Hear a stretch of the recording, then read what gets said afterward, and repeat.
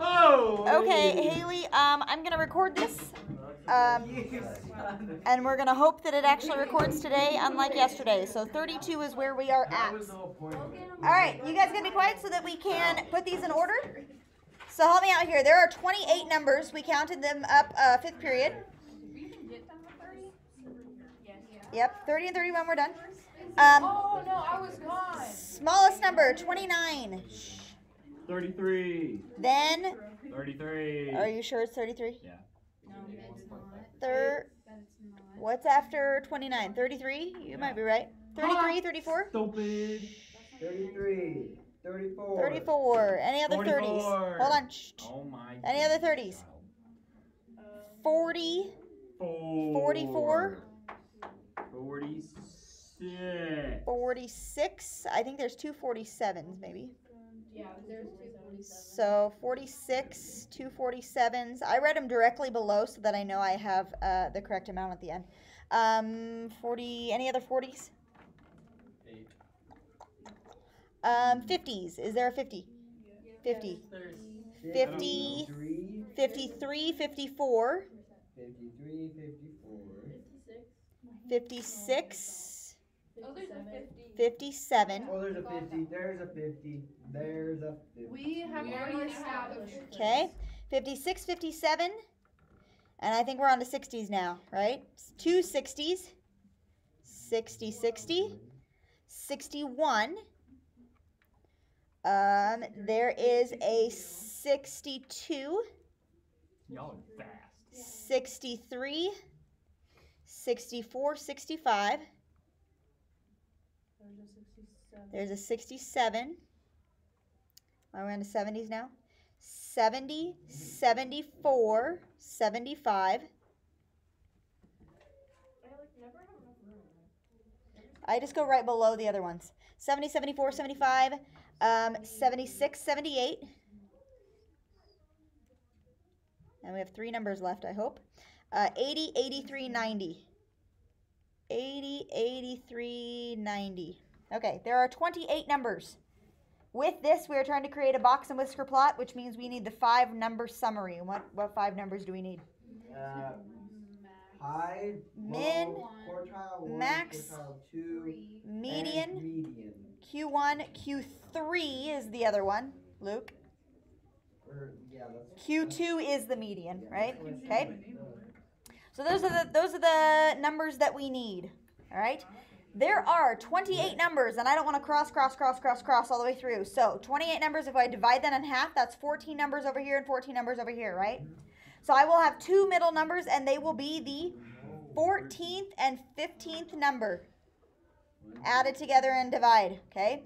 So 1, 2, 3, 4, 5, 6, 7, 8, 9, 10, 11, 12, 13, 14, 15. 14, 15 is 60 and 61.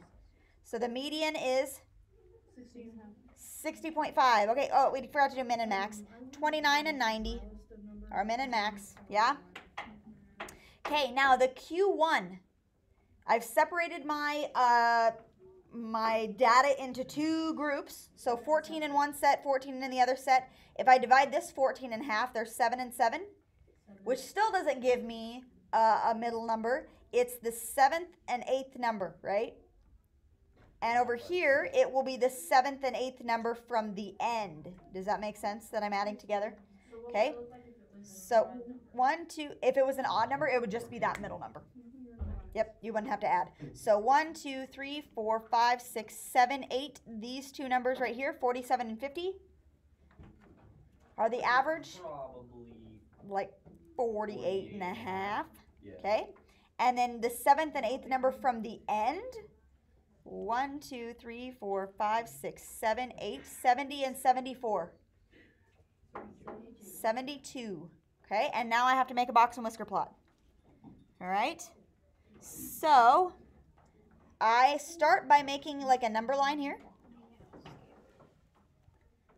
Okay, and let's go from 20 to 100, just because it comes out really nice to like divvy it out, right? 20 and 100, and then I separate him in half. What's halfway between 20 and 100?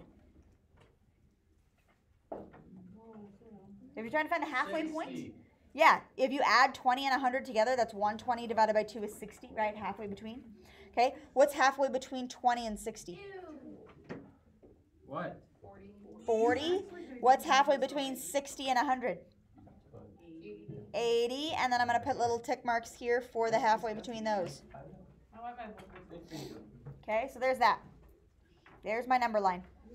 My All right. line looks like, I don't know, like a caterpillar falling off a tree. Dang, it's like. What? All over the place. Okay. 29 is your smallest number, so he's about there. 90 is your biggest number, about Like, there. look at that thing. There's my whisker parts. 60.5. That looks like 2 dots. You said it looked like whiskers. That's going to be the whiskers. 60.5 is there. 72 is here. And 48.5 is about there. And there is this.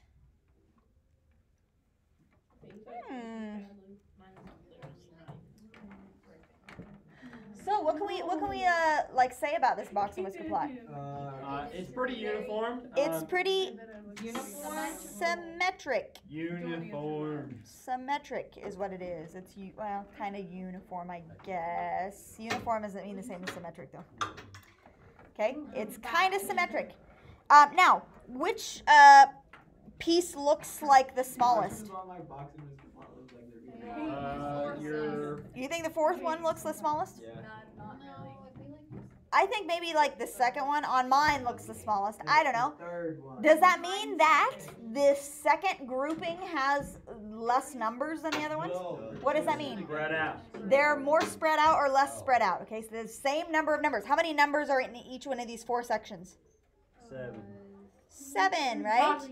7 numbers in each section, just some are more spread out than others. But really, they're pretty well good enough spread, all right? All right, go to the next page. I wasn't talking, well, I was talking about you, but I was defending. All right, go to the next page. Let's go. Have his feet on the table. Let's go. Let's go. Go to the next page. Go to the next page. Go to the next page. Go to the next page. I'm going to treat you like my 3-year-old where I say, Malia, take your shoes off. Malia, take your shoes off. Malia, take your shoes off. Malia, take your shoes off until she does it, right? Go to the next page. Go to the next page. Go to the next page. Look. Go to the next page. Look. Go to the next page. Look. Okay. Whoa. Sine. Cosine. Tell your Tangent. teacher to be quiet in an inappropriate way. Sine. Cosine. Tangent. Shh. I don't care. Here we go. No one asked you. Yeah. Angle theta is the bottom left corner. You're still talking. Be quiet. Shut up, you two. Angle theta is the bottom left corner. We do not have all 3 sides of the triangle. How do we figure out what this one is? Yep, the Pythagorean theorem. Okay, which side is side C? Where's my telephone? I could tell you the answer. The hypotenuse, which is 30. Okay, we'll do 24 squared plus b squared. 24 squared is 576, I think. I did it 5th period. That's the only reason I know. Minus 576 minus 576, and that is 3. Whoop. 324. B squared equals 324. Which equals 18. And if you take the square root of that, it is 18. You're right. 18. Okay, 18, 18. So 18 is that side. All right, now we need SOHCAHTOA. It's not nice to soak your toes. What? I don't know. That's what I was SOHCAHTOA. hearing. When someone says soak your toe, it's like soak your toes? What? Okay, SOHCAHTOA. I don't want to hear that. Which side is the opposite side? The 18. Which one's the hypotenuse? 30. 30 and adjacent is 24. Okay, we want SOH. Opposite hypotenuse. 18 over 30. Now, before we circle that and say that's the correct answer, let's reduce it. What do they all divide by? Divided by 3. Divide by bigger. 9. 6. Oh. 18 divided by 6 is 3 over 5. 3 over 5. Okay, now, hold on. Before we move on and do the next one, 5 over let's 3. do this instead. Rather than writing them here and then reducing them, let's go over here to this triangle, and let's reduce them on here. So let's divide 30 by 6. 3, 4, 5.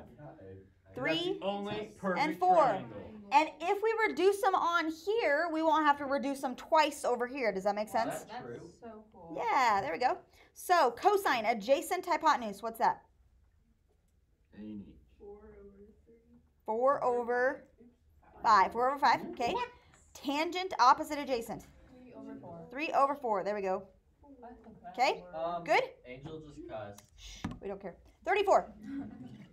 Whoa, whoa, whoa. You have to do all 6. Nope. You just the 3. Find sine, cosine, and tangent. Hey, it says, 34. Solve for x. What is x in relationship to 64? I don't freaking know. Oh, It's Opposite? What's 11? Adjacent. SOHCAHTOA. Which one are we using? So. Co. So. What? It's Toa. God.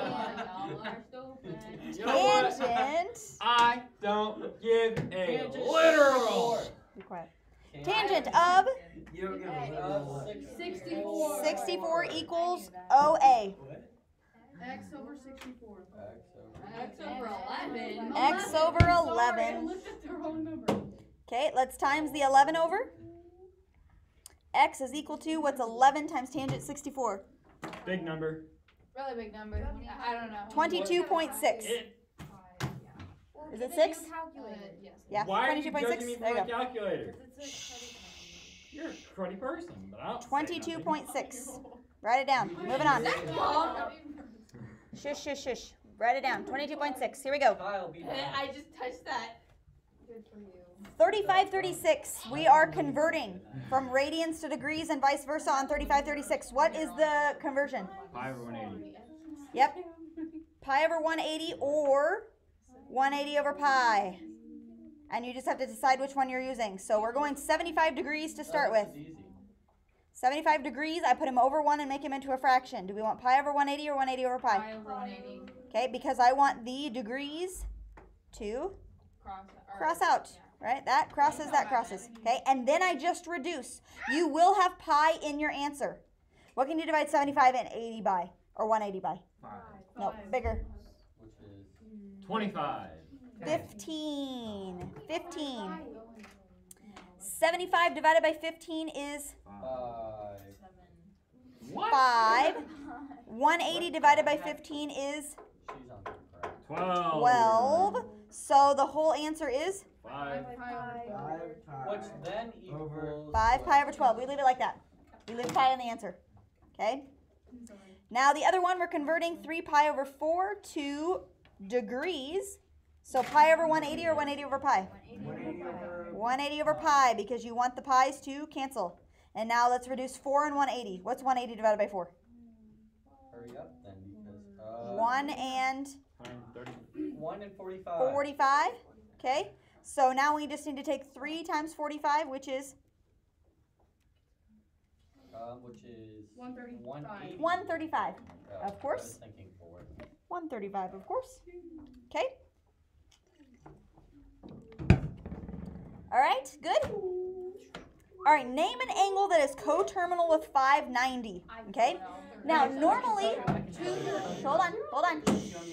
Normally, they will say name one positive, one negative, right? But this one just says name one. So you can choose whether you add 360 or subtract 360. 950. Or you could subtract. I'm doing it in head. 230. You could do plus 360 minus 360. In this case, it doesn't matter because it doesn't say one positive, one negative. So which would you like to do? 950. Subtract. Or add. So add. I'm gonna subtract. So this one is gonna be 230 degrees. That's only one answer. There are a ton of answers. If you want to add 360 4 times and give me that angle, go for it. Guys, That's- we should add that will work. 360 like 400 times. Make it like figure out if it really is the answer. It wouldn't be that hard to figure out. I'll just assign everybody like a number in the 100s.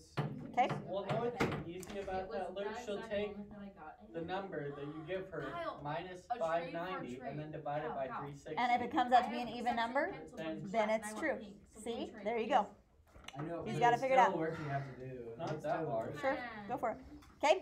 38 I meant to Maybe take that's off like of this. 5,000 But you basically get free points on this. I don't have to do 5. We're not going to find the exact value. I'm just going to have you plug it in. So what is the value of sine of 240? Negative 0.866. Oh my god. Don't screw that one up. That's free points. How did we solve that? Just plug it in. Plug Your it in, calculation. plug it in. Okay? We're not going to do exact value because I don't want to worry about the table, putting the table on here.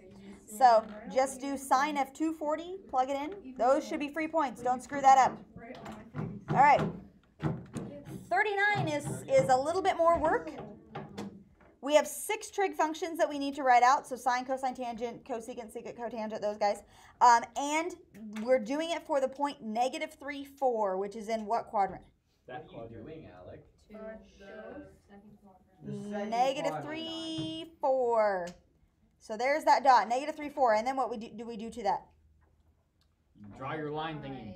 Draw your line, so we have to draw 1 back to the origin. Your bow tie. And we make bow ties, not hourglasses, right? Yeah. Okay, angle. Big brain. All right, and let's label these sides. So what are the labels of them?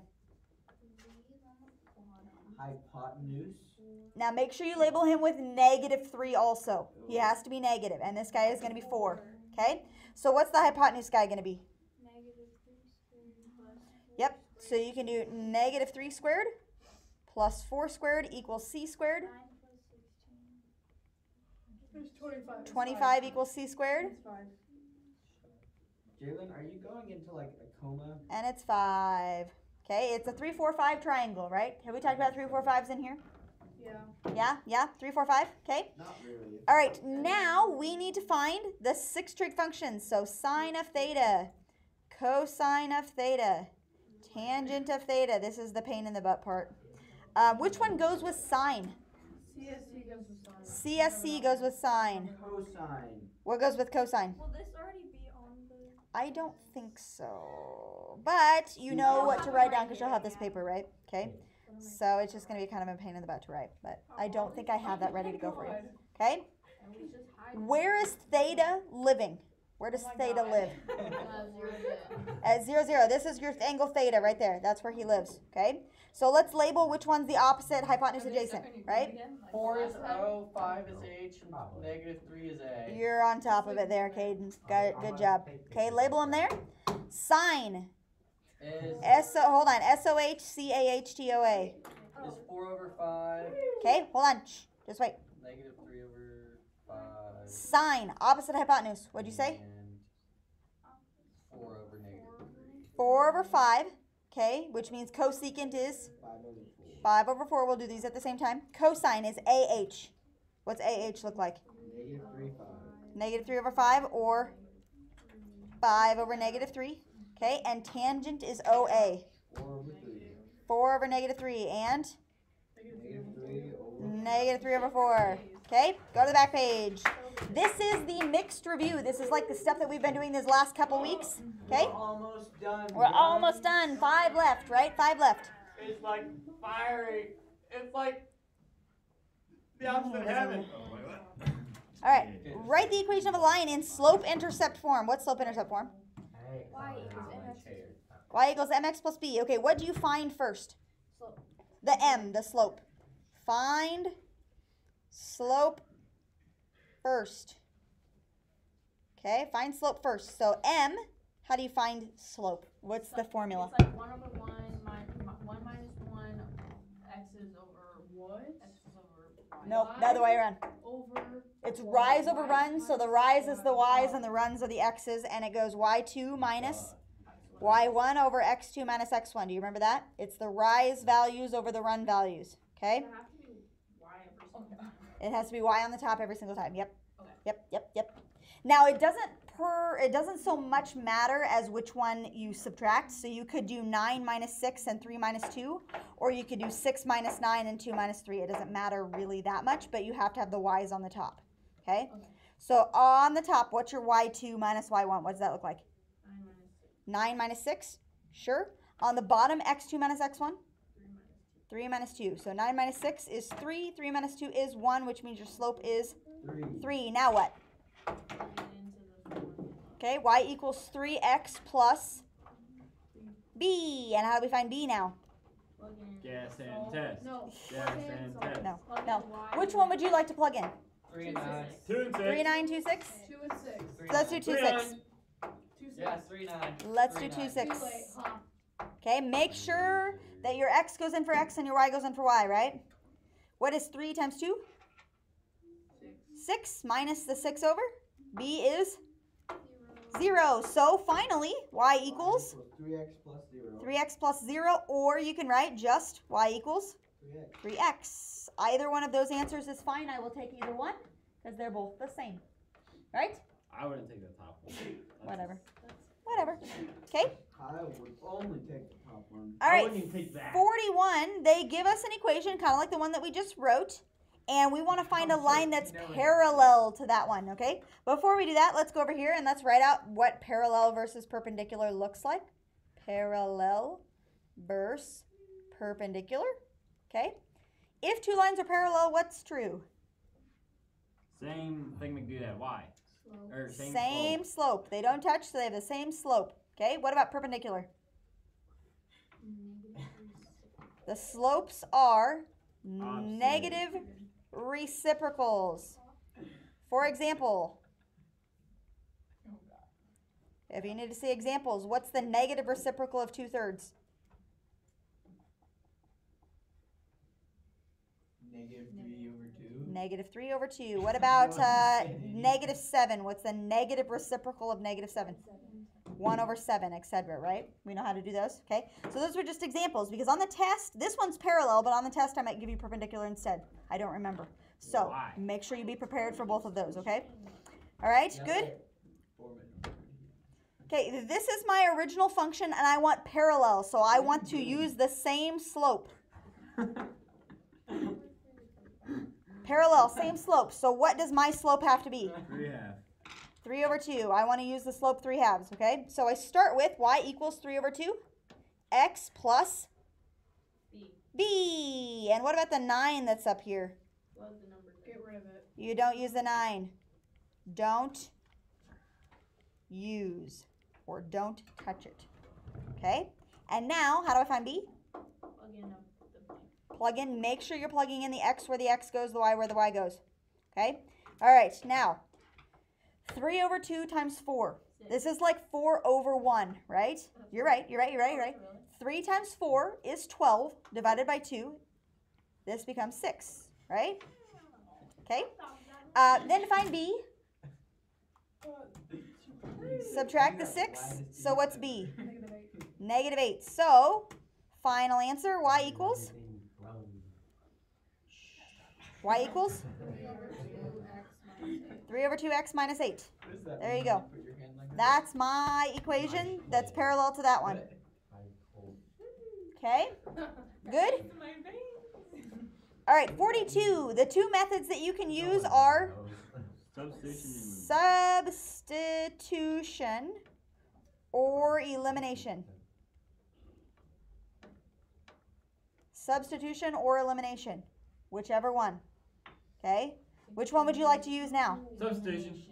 What? Substitution. Elimination. The y's already lined up. All I gotta do is multiply it by 3. Negative 3. I like that. Let's do that. Sure. Let's multiply by negative 3. Okay? To turn him back positive, he needs to be multiplied by a negative. Okay, so let's do that. Let's multiply him through. Don't say. So he will become negative 12x Plus 3y. plus 3y equals 0. Now we add them together.